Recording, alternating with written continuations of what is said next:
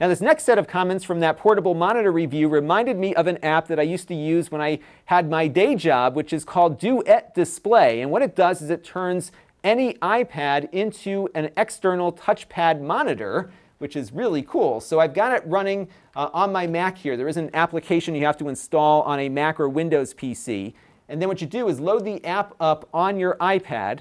And it works with just about every iPad out there. In fact, I was using this a number of years ago, so even some of the cheaper iPads this will work with.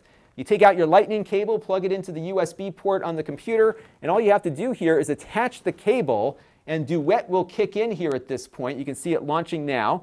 And now we've got an extended display here on the iPad, and it has touch capabilities here too. So I can actually use my Mac as a touch device, which is something that isn't normally supported. If I had a newer version of Mac OS X installed on this laptop, I could even get the touch bar to display down at the bottom of the screen, even though this is not a touch bar Mac. So it actually adds some functionality.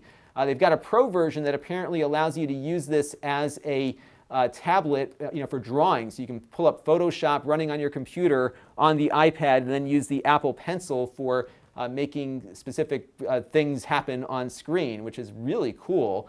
Unfortunately, I think they charge a subscription for that Apple Pencil feature, which I think is kind of ridiculous.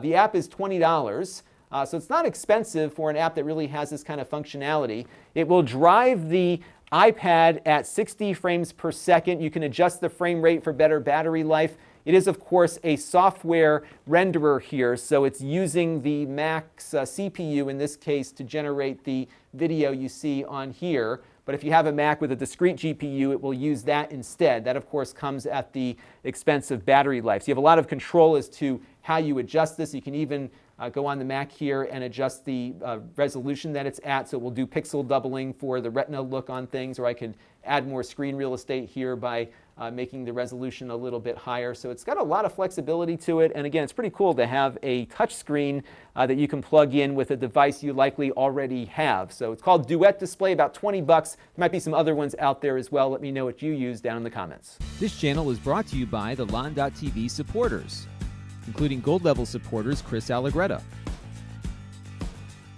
Tom Albrecht, Bill Reiner, and Kalyan Kumar. If you want to help the channel, you can by contributing as little as $1 a month.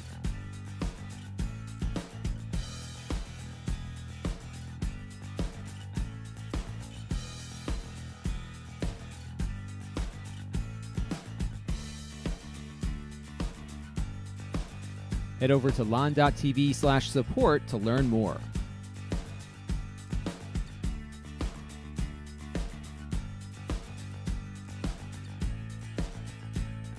And don't forget to subscribe. Visit lon.tv/s.